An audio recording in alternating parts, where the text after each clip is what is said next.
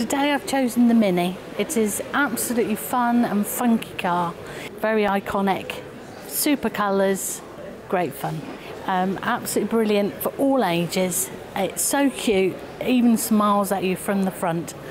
I just remember as a child, back in the 1970s, we were very lucky to have a second car, which happened to be a red Mini Traveller.